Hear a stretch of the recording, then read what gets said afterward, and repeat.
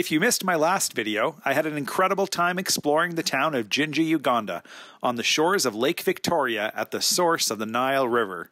From here, I would head 2 hours west to Kampala, Uganda's thriving capital city. To get there, I decided to grab a matatu or shared taxi, which are plentiful and a very common way to get around in Uganda. Just sorting out a minibus here to get to Kampala. Charge $2 to get there, so it's a pretty reasonable price. There's a lot of competition here about which minibus I should actually be taking, so probably going to just pay double and get the front seat and have a little bit of space on this, so it's not as uncomfortable of a journey. So get there in 2, 3, 4 hours or so, depending on the traffic. Great to be back in the matatu scene here and the minibuses. I've missed traveling like this in Africa. It's very uncomfortable. If you get the front seat though, it's great. I booked 2 seats here, so I've got the seat for my backpack, I got the seat for myself. The prices are so incredibly cheap here in Uganda that this ticket is $2 to travel about 100K, 2 to 3 hour bus ride over to Kampala. $4 is not going to break the bank for me, and I get the entire front row to myself. Sitting next to the driver, good views out the window. Definitely looking forward to hitting the road here. The only problem is we have to wait for this bus to fill, which, considering I'm the only passenger, might take a little while. That's totally fine though, I got some time. So this one's filling up surprisingly fast. We got a few more seats and then we'll be on our way.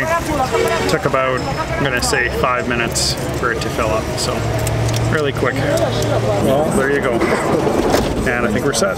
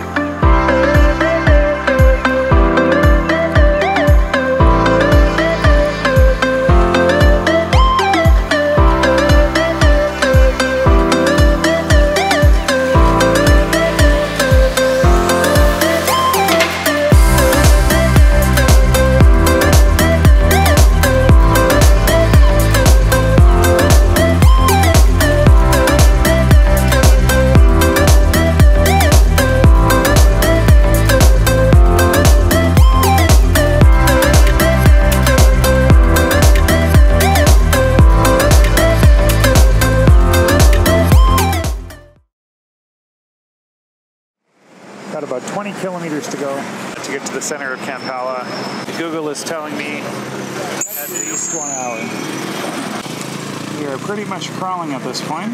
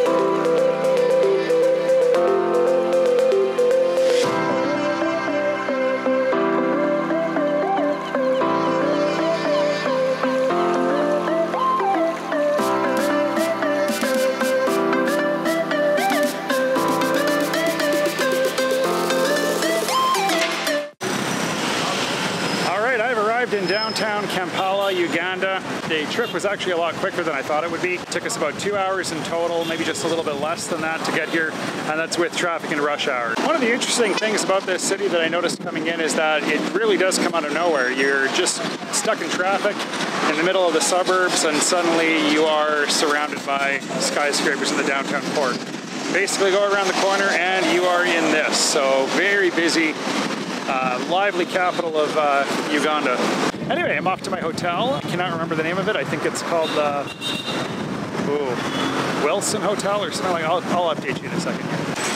All right, this is the hotel, the HB2 Russell Hotel. Really good downtown location though. It's right in the center, right near the major street. And it's also very near to the museum and other highlights here in downtown Kampala. So pretty reasonably priced. I paid a total of $55 or $60 US with tax. I'll have some more time to explore this tomorrow. Here's a taste of Kampala.